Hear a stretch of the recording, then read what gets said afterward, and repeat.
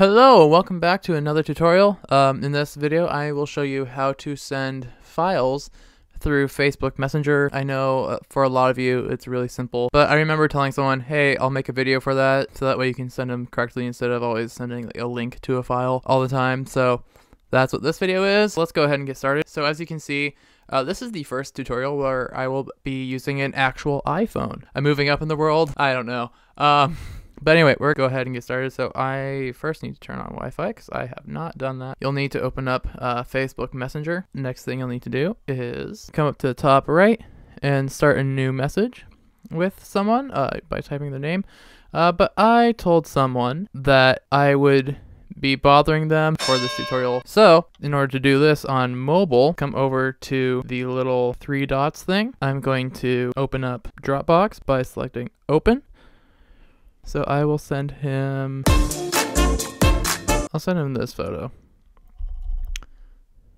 So it selects the photo, brings it into Facebook Messenger, then I hit send. What that does, that will send it as a Dropbox link, but as you can see that the photo's right there, but you can also attach an actual document link as well by selecting open and finding a file. Alright, so as you can see, that's how you send a document or a photo from Dropbox. If you want to send one from OneDrive, you'll have to go into the app and copy the link. But that does it for the mobile app. So let's switch over to the desktop right now. Alright, so now I'm in the desktop and I'm going to bother the same person because I warned him via text I'd be sending him photos and documents randomly, specifically for this tutorial. In the desktop version, if you want to send a photo, you select this image, the little square right here.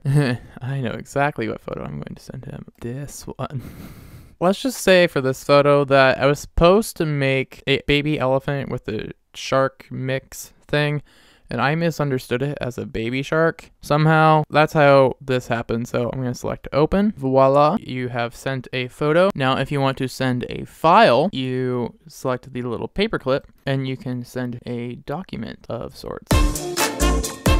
I can send him a document, say in PDF or a Word document. I'm going to send him this PDF because this is a file I feel safe sending him. Select open. That is how you send a file that way. And you can do much the same thing over in Facebook's counterpart, messenger.com, where it's just strictly Messenger and without all the other distractions that Facebook has. But this is Facebook's counterpart where it's Messenger and Messenger only. To send a photo or a file, it is all under one button. You just come down here and select the thing that looks like a photo and you select add file, which means you can add any type of file you want. You can add a photo, you can add a document of sorts. Select open. That's how you send a photo and a file. You can also send a voice clip, but I'm not going to do that. I've already bothered him enough. And on that note, to the friend of mine who probably isn't going to watch this, but if you do happen to watch this, thank you for letting me bother you. I'll try to not do it too many other times, but thank you for letting me blow up your phone with random objects from my computer. But anyways, thank you guys so much for watching. If you enjoyed this video, go to big thumbs up. You can click down below to subscribe to their respective channels, and you can click over here to see my previous video. And as always, I'll see you in the next tutorial. Bye-bye!